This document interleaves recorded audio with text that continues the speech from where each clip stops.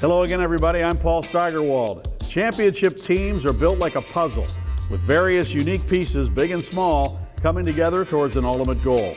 With 2022 marking 30 years since the Penguins won back-to-back Stanley Cups in '91 and '92, we looked into the players and coaches of those teams, and we're pleased to find that a majority of them are still impacting the game today. The Stanley Cup has come to the city of Pittsburgh. The 1991 Stanley Cup champions, the Pittsburgh Penguins.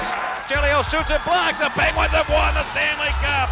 Oh, Lord Stanley, get me the brandy. Unbelievable feeling again for the Pittsburgh Penguins to win the Stanley Cup for the second consecutive year. The players and personnel who brought the first two Stanley Cups to Pittsburgh were a unique group, to say the least. People from all over the world coming together and riding two seasons of exhilarating highs. They may rebound on the view. Hey! Shoots and scores! You'd have to be here to believe it.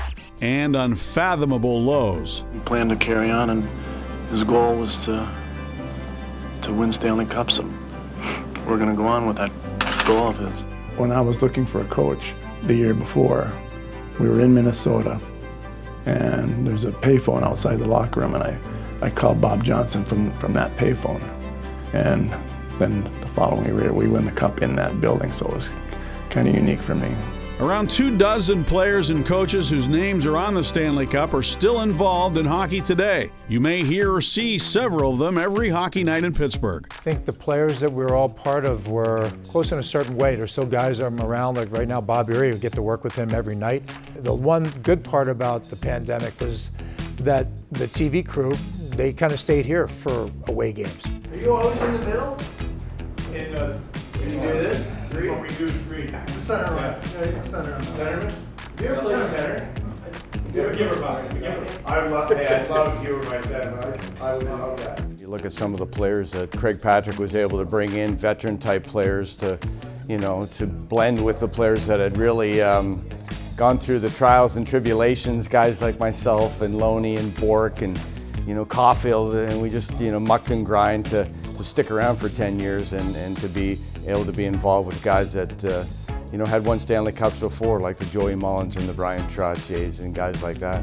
You had a great perspective of having Craig Patrick, Scotty Bowman, Badger Bob Johnson, Mario Lemieux, Paul Coffey.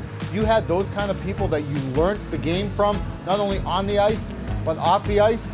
And I think what you're seeing now is a lot of those Stanley Cup champions, those former players, have now taken what they learned here in Pittsburgh and taken it to other organizations and been very successful. And one of those players who found success was goaltender Wendell Young. If my math's good, I think I've got 8 rings in that aspect. How many do you wear on a daily basis? 0. Young is currently the general manager for the Chicago Wolves, and he's the only player to have won a Memorial Cup, a Turner Cup from the IHL, a Stanley Cup, and the AHL's Calder Cup. I've been told one time I was a disciple of hockey. I talk hockey, I live hockey, I watch hockey. Like everything's around hockey in my life, and I think it's the same way for all these guys. I think we love the game. I think that's the kind of team we had. We loved playing the game. We had fun playing the game. You look at how many Hall of Famers are on that team. It speaks of the quality of not just on ice, but the quality of people off ice too. And all around the NHL, from scouting, player development, coaching, members of those teams are contributing to the success of today's game. The one guy that stands out the most is Ronnie Francis. Just as such a student of the game, he seemed to whenever I had a question about what was going on off the ice, whether it's management or just the business side, I'd go to Ronnie. Hey, Ronnie, what's going on here? And he'd have the answer right away. So no surprise at all that he's a GM for the Seattle Kraken. Jimmy Paek, I think what he's done in the hockey world, being able to take a country to the Olympics, and had a great opportunity here with the Penguins, and he made the most of it. Put it right in front of Paek. He walks in. He shoots and scores. Jimmy Paek gets a goal in the Stanley Cup Finals. Oh, you ain't nothing but a hound dog. And Jimmy Paek, who got his first NHL goal tonight. He's been a winner throughout his career. There it is. I have it with me everywhere. I love teaching. I wanted to have a connection with the Korean kids over in Korea, to build a relationship there and teach what I've learned over the years, the experiences I've had coaching the Korean national team.